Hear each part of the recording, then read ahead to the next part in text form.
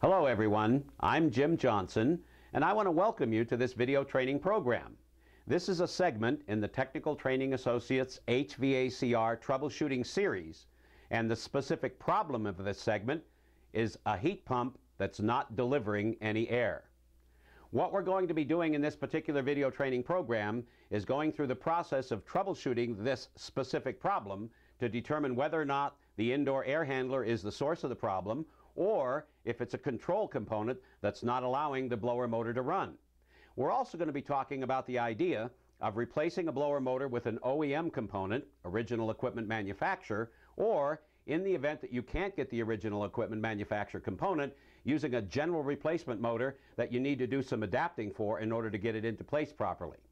We're also going to be talking about the tools and the test equipment that you need in order to troubleshoot properly. And we're also going to be using a resource guide. Your resource guide comes packed with your video on a separate self-print CD, and when you print a hard copy, what you're going to notice is that there are going to be some blanks that need to be filled in, and we're also going to be using some wiring diagrams.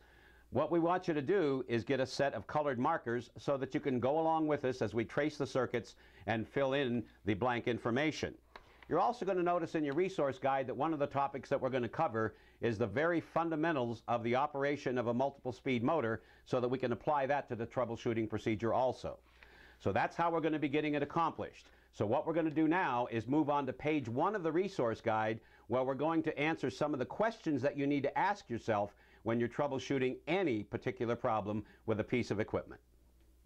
And when we go to page 1 of your resource guide, what we're going to be taking a look at is 2 of the questions that we always ask when we're trying to find out what the source of a problem is with a piece of equipment. Question number 1, like it says, is what is the specific type of equipment?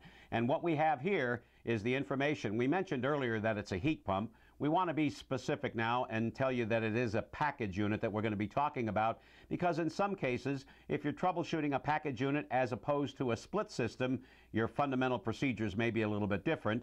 And we're also going to determine that this is a 230 volt single phase piece of equipment, which is another specific issue to understand relative to troubleshooting either the control system or the motor itself.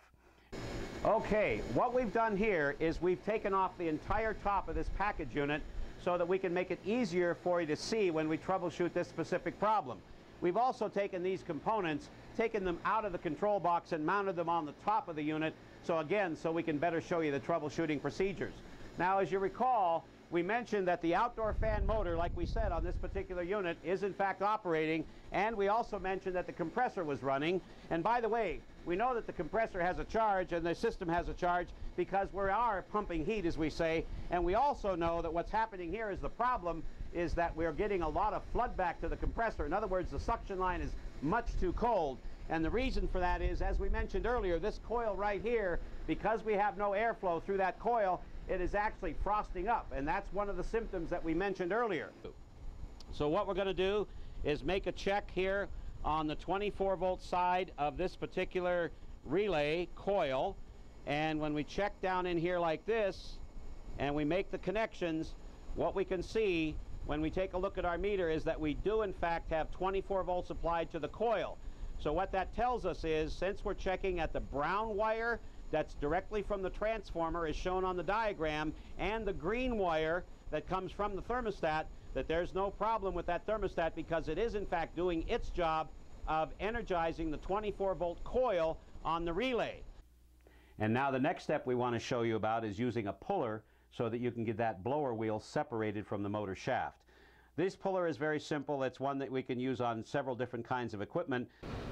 And as we get back to our package unit here that had the failed motor in it that failed electrically, we've got the new one in place, and in this case it was an OEM, original equipment manufacturer, so we didn't have to do any adapting, but we do have it back in place, and as you can see now the unit is going to be operating okay. And that brings us to the end of our training program. I hope you've enjoyed it. I hope you've learned something from it. If you want more information on other Technical Training Associates videos that are available, you can call us at area code 520-625-6847, or you can visit our website at techtrainassociates.com. This is Jim Johnson saying we'll see you next time.